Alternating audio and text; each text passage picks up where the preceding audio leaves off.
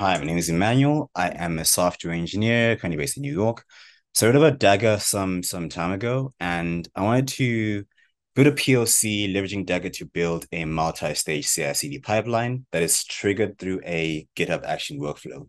So with this pipeline, I'm taking my project through the development environment, staging, and production.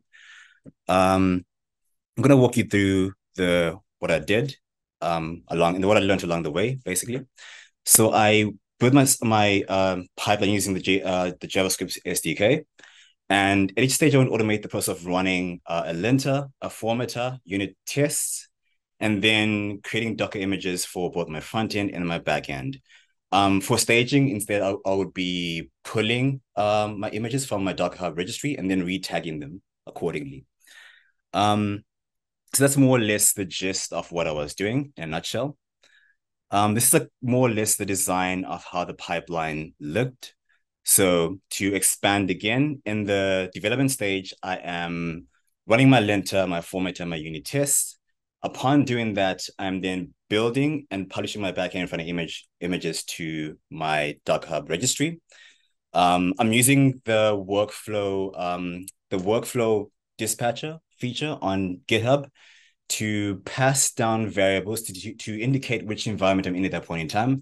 So I'm passing down dev from the development environment, and then I'm manually passing down staging once I pass the staging phase to staging. And then at that point, I'm triggering the Dagger engine to carry out to carry out different functions to kind of like pull my images from my Docker registry and then retag them. And the same thing with production. So I'm going to walk you through a bit more of what I encountered and what I did along the way. Um, I guess what I learned after building the pipeline is that you could actually add multiple environments to a container using the with in env variables. But what I did was I was just manually passing down those variables from my GitHub action workflow essentially. Moving on to the actual steps that I carried out, or issues that I encountered.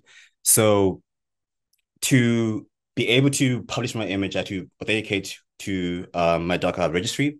I found that you could use the with exec command to basically encapsulate your shell commands to log in and publish your image, or with registry authenticate, which registry auth method, one of the two. I had an issue personally using both of these. So I found that when I was logging in locally, I could log in locally and publish my images locally. But when I pushed my code to my repo, for some reason I encountered an error. I'm going to share the slide with that quickly. It should be here. So I was encountering a GraphQL error that I guess something went wrong with the servicing request. Didn't quite understand what was going on. So instead of so what I did as a workaround was I decoupled, or rather I moved away the logic to log in to my Docker registry, to my GitHub action workflow. So I logged in with my GitHub action workflow. And then upon logging in, I then triggered Dagger to publish my image to my Docker registry. That resolved the issue for me. It was a bit of a workaround in some ways. I'm going to expand a bit more about this a little later. So I'm going to go back to the slide to just keep things sequential. So I already mentioned the whole passing down string variables. And then I realized that you could use the set secret query to basically create a new secret from plain text value that I passed down from my GitHub secrets. Then you load the secret to Dagger, and you can use this in your pipeline as a variable or mounted file. You could use like with secret variable then to return a container with the credentials that pass into the environment, the env variable. So the environment variable associated with the credentials. So this is just like a walk through the actual GitHub action workflow file that I had. Again, just like pretty much sums up what I already mentioned.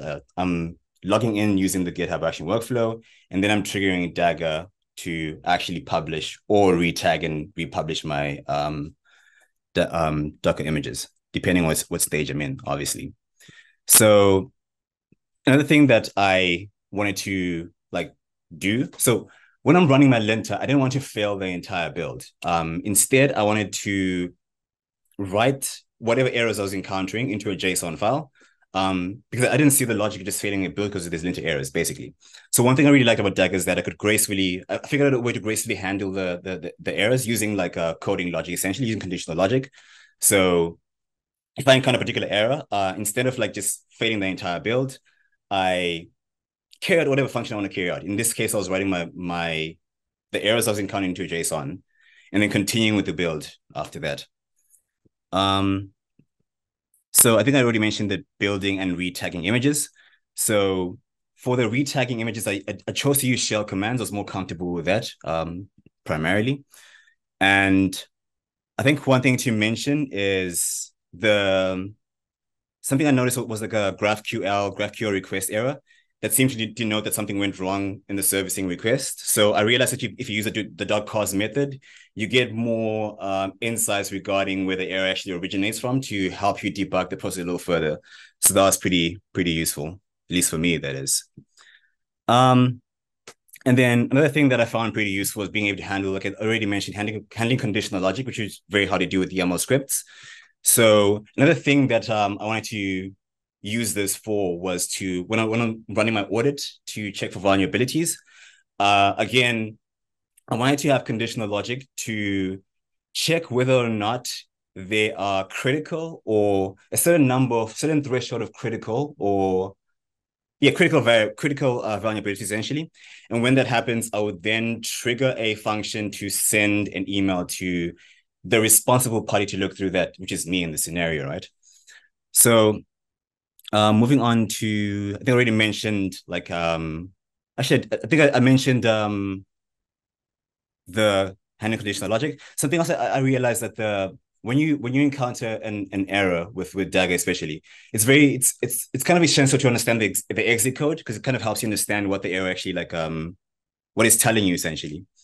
So I use that to understand where the error is coming from and then carry out the function to send out an email to myself with the vulnerabilities that were discovered essentially.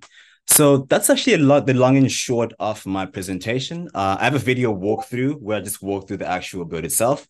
I can share that on the Discord channel if you'd like. Do you have any questions so far, or is everyone happy?